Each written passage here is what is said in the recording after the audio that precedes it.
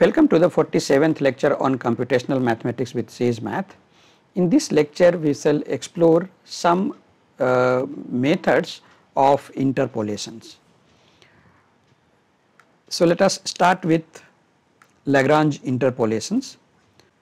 So what is Lagrange interpolations method? So in case you are given, let us say, a set of n plus 1 points in the plane where yi is, let us say, value of a function f of xi, and this xi may or may not be equally spaced.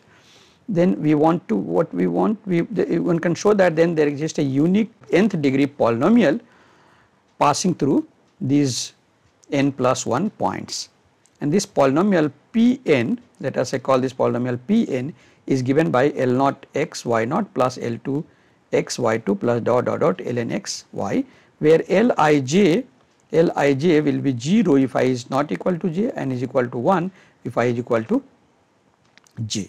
So one can show that, or one can find that Li is given by this formula, which is product of x minus x0 into x minus x1 dot dot dot x minus xi minus 1 x into x minus i plus xi plus 1 dot dot dot x minus xn. So numerator is product of x minus xj I not equal to j, and denominator is xi minus x0 into xi minus x1 dot dot dot xi minus xn. So the product will be xi minus xj when I is not equal to j. So that is Li. So this is what is any interpolating polynomial like this is known as Lagrange interpolating polynomial. So let us see how we can create this Lagrange interpolating polynomial. It should be quite easy to write a program, Sage program, that finds this Lagrange interpolating polynomial. However, we will use inbuilt methods in Sage. So let us start with, we have these 5 points, minus 1 1 2 2 3 minus 2 minus 2 9 and 1 3, and let us plot these points. So these are the set of 5 points. To these 5 points we want to fit a Lagrange interpolating polynomial. So here, since there are 5 points, the Lagrange interpolating polynomial will be of degree 4. Now how do we do that? So first define R to be polynomial ring over this x, polynomial ring over R and with symbol x. This is what is generally we call Rx, and then the Sage has inbuilt method over this R called Lagrange underscore polynomial, and that you fit it to these nodes, which are these 5 points. Now if you look at what is this f, let me ask you to show what is this f. This is the interpolating polynomial. You have got, these are the coefficients. So this is coefficient of x to the power 4, this is coefficient of x to the power q, and so on. So that it has inbuilt method to find interpolating polynomial. Now let us plot graph of this interpolating polynomial along with these set of points. So we simply add this plot f between minus 2 and 3. So you can see here this the x coordinate of these points lies between minus 2 and 3. So let us plot this, and we will plot points in red color and the curve in blue color. So that is the Lagrange interpolation polynomial along with the set of points, and you can extend this to any finitely many points. Of course, if you have large number of points, it will take lot more time, right? Okay, so this we have already done. Next, you can evaluate value of f at any point, intermediate point between minus 3 and 2. So f at 0.5 is this. If you evaluate, let us say for example f at node point. So for example f at minus 2, f at minus 2 is 9, and what was the f at minus 2? That is also 9. Minus 2 is 9. F at 1 is 3. So for example if I say f at 1 is equal to f at 1, then it will be 3. So, this polynomial passes through all these points. So, that means f if I call this polynomial as f, then f of xi is yi, right. And similarly, you can even find out f, the value of f at let us say for example 5, it will give you. Of course, the question of accuracy, it may not be all that accurate. Okay. Similarly, let us look at, suppose we have a function fx is equal to 1 upon 1 plus 4x square, and let us say divide this into n equal parts for various values of n, and let us find out Lagrange interpolating polynomial to this. So, how do we do that? We can take fx equal to 1 upon 1 plus 4x square, and then let us plot these function first, and then again define R to be polynomial ring over QQ or over RR, and let us take we have 20 points. So, plot these 20 points xi and yi is f at xi, and then find out this polynomial which is px, I am calling this as px, and then plot the points along with the given set of polynomials. So, let us see how it looks like. Yeah. So, this is how it looks like. Let me reduce the figure size, show this with fig size is equal to, let us say 4. So, this is what you get. This is a, so you can see here, I mean this fitted polynomial would be quite close to the actual graph of the function. So, in this case these are the set of points and the fitted polynomial. You could also plot graph of this the function f of x. So, let me plot let us say, yeah, this is already plotted, this is in black color, and this fitted polynomial in blue color, and you can see here both are almost close to each other, except somewhere here which is not all that close. So, if you increase the number of points, for example, if I increased instead of 20, let us make it to 50, and then it will be much more closer actually, right. So, one can find out what is the error term. You could also create, for example, plot several interpolating polynomial together.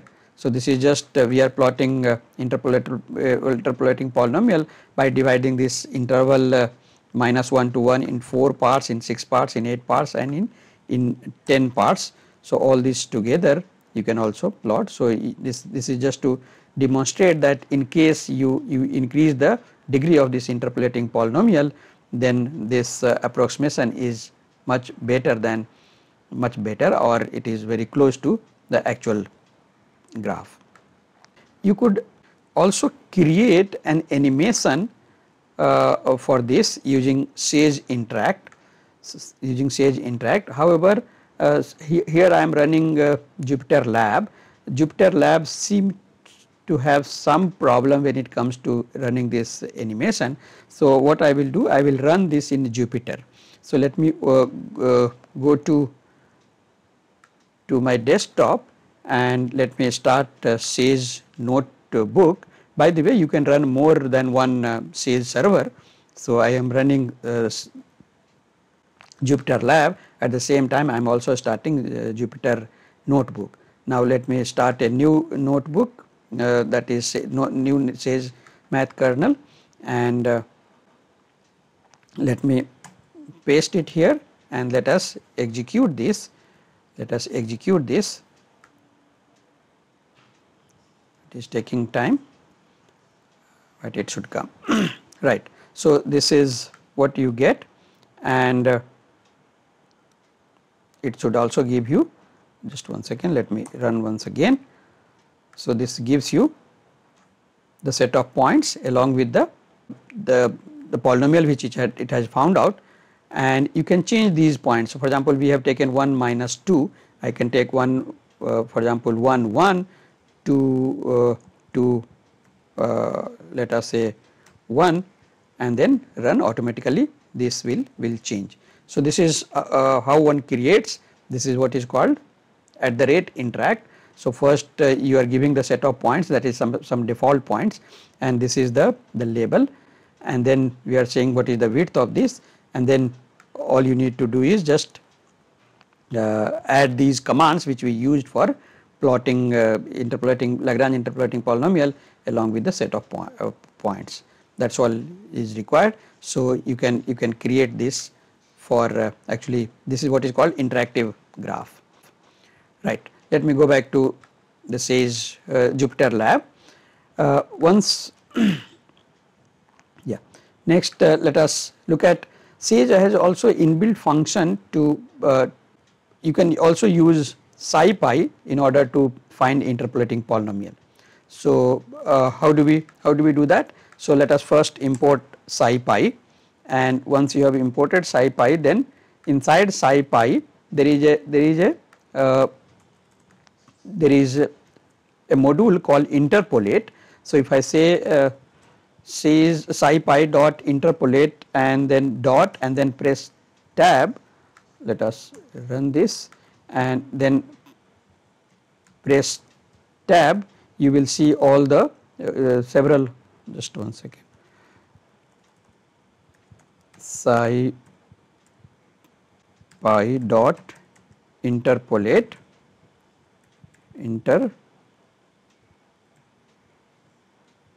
there is interp dot, just one second, we have to import, let us import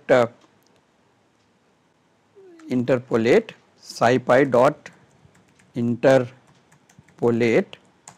Okay, now you can ask for SciPy dot interpolate dot tab, then you will see there are several methods including one which is Lagrange. So this is Lagrange interpolation. It also has spline interpolation, and there are many other things. So you can explore this, and it also has B spline, right. So how do we make use of this Lagrange interpolation from SciPy? So let us import NumPy as NP, and from from SciPy interpolate import Lagrange, and then how do we create? Suppose you have these points xx, the x coordinate of the set of points, 4 points is what I have taken here, yy is the y coordinates of this set of points, and just say Lagrange xx comma yy, and then it will give you the polynomial. Of course in this case it gives you the coefficients of the Lagrange interpolating polynomial, and again you can find out what is the value of Lagrange interpolating polynomial at any point, let us say for example 1.2, right. So this is how you can use Lagrange interpolating polynomial, either using this method Lagrange underscore polynomial, or you can use SciPy, right. Now let us look at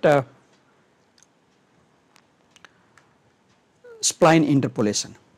So spline interpolation is actually very powerful tool, and it is used very heavily in many engineering branches. Whenever you want to approximate some curve, then we use spline interpolation. So Sage has inbuilt function called spline. So you can take help on spline, and then see what are the facilities available inside this document, right. So let us create spline. So first of all you define the set of points. So here the points we are taking as 0 1 1 2 4 5 5 3, and we simply say spline over this set of points, list of points, and then let us see what is S. It gives you S as it has created the spline that fits to this set of points, and it says that you can this spline is fitted over this set of points. Now you can find out what is the value of the S at any point, intermediate point. So suppose if I say S of 1, it should give me 2 if I say s of any value between 1, 0 and 5, it should give me. So, for example, if I say s of say 3, then it is this value. 3 is not a part of any of this x value of the nodes, but if I say s of let us say 7, then it will give you none value. If I say anything beyond these x values, so s of let us say -1, it will also give you none value. So, this unlike Lagrange interpolating polynomial, this spline will fit only within these set of points, not beyond this. Yeah, so this I already explained. You could even change the value of one of these node after you have fitted this spline. So, for example, s of 1 will be this 1 2 was s of 1, that is the second point in this case was 1 comma 2. Now, suppose I change that to 2 comma 3, and then you can again it will recompute this spline and gives you the value, right. So, you do not have to do this procedure again, you simply just reassign one of this node, it will compute. Similarly, you could even delete one of these nodes. So, suppose if we delete the first point, what was the first point? 0 comma 1. Suppose we delete this first point and then see what is s, you will see that now first point is not there. You could even append a point. Now, let us say append first point 0 instead of 0 comma 1, let us say 0 comma -1, and then now of course it will append at the end, not at the beginning, but it does not matter, this order does not matter, you can still you will be able to fit this spline. You could now let us plot the graph of set of points. The points we are taking as I plus sine I square divided by 2, and the second coordinate is I minus cos I square by 2. I is varying between 0 to 9, and when you fit this spline to this set of points, and let us plot this graph. So, you can see here this is actually very smooth. So, fitting spline is let me reduce the figure size. Fig size is equal to let us say 4. Yeah. If you increase the number of points, for example, instead of 10, let us make it 50, and then this is so in this case this set of points has gone out. So, I should say here n. Oh no, this is 50, right. Yeah. So, that is how you can fit. Similarly, let us take you could, once you have fitted this spline to given set of points, that spline you can even find the derivative.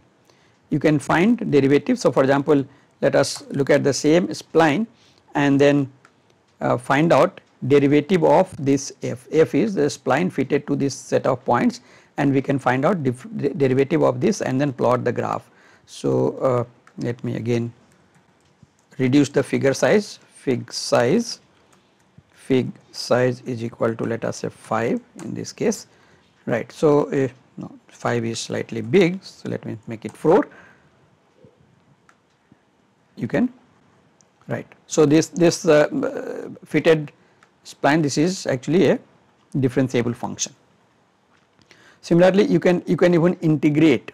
So, you can find out f dot definite integral of this between 0 and 1. So, you can find definite integral of this between 0 and 1, or 0 and whatever is the number. For example, we have taken here 10. So, we can ask 9, no, sorry, 9 is I think beyond. So, yeah, so within that limit it will give you the definite integral. Okay. So, you could also explore for example, I would expect you in case you have learned other interpolation method like Newton's method, which uses equally placed points in an interval, then you could actually create your own Sage subroutine for Newton's backward and forward interpolation. Similarly, for Newton's divided difference, right. Okay, so let me leave you few simple exercises. The first is create Sage routine to find Lagrange interpolating polynomial to a given set of points. We have used inbuilt methods. Next one is consider a function f(x) equal to x into e to the power minus x square. Generate 10 points, random points x1, x2, xn, which are equally placed between 0 and 1, and define y equal to fxi. So you have 10 points xi, yi. Now find the Lagrange interpolating polynomial passing through this, and then again plot these points along with this. So I expect you to do this for your user defined function that you have created for Lagrange interpolating polynomial. And the last one is obtain the polynomial px which interpolates this using 21 evenly spaced points, and then for each of these 21 evenly placed points find the value of f and the value of p and value of p, and also tabulate the difference between the value of f and the value of p. Let me put this as small x, right. So these are the three exercises. You could use here spline interpolation or Lagrange interpolation, and in both the cases you can compare, right. So these are some simple exercises you could try. So thank you very much.